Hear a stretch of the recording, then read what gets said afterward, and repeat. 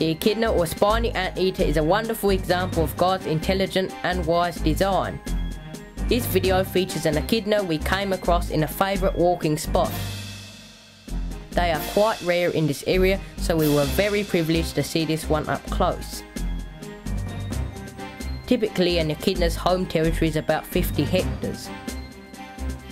In order to find an echidna, you would have to look for signs such as broken ant or termite nests, signs of foraging, or crescent-shaped hollows at the bases of plants. Echidnas use their long sticky tongues to eat ants or termites after they've broken into the termite mound with their sharp claws.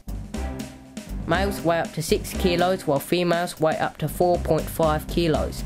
The average length of an echidna is 35 to 50 centimeters. Echidnas have sharp spines all over their body as well as very sharp claws. When an echidna is threatened, it will either use its large claws to burrow into the ground, or if the ground is too hard, it will roll into a ball with only its spine showing. None of these self-defense mechanisms could have evolved because the echidna would have died out before it had perfected them. They are not fast runners and would otherwise easily be overtaken by faster predators. Even if they knew that sharp spines would be useful for warding off predators, willpower alone would not be enough to make them grow. This information had to have been present in the DNA from the start. So too, knowing how to roll into a ball or bury itself required intelligent design.